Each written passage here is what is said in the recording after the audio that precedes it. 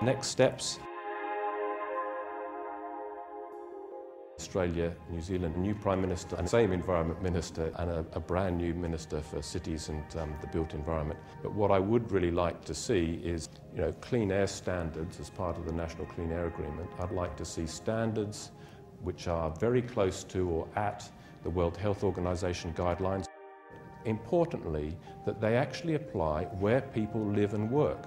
There is no point having them sort of the back of the black stump or something like that. They need to apply where people live and work. We need monitors to show the results on that. Also, in my view, Malcolm Turnbull will have to come up with a new position on climate.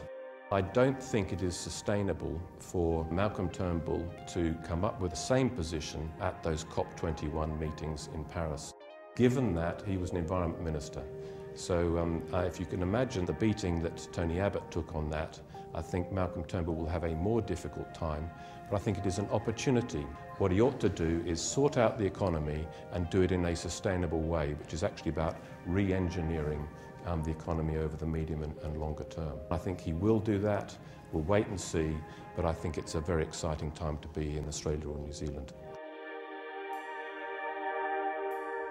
Internationally, we have some European legislation we're working on this, the National Emissions Ceilings Directive. We have, for the very first time, 3 measures included in the new Sustainable Development Goals on air pollution, and I think that's a huge development. COP21 in Paris, and of course next May the World Health Assembly 69th meeting, which is when the World Health Organization will present the plan that they were asked to produce at the last meeting, and UNEP of course producing reports in stages. Next steps for clean air in London.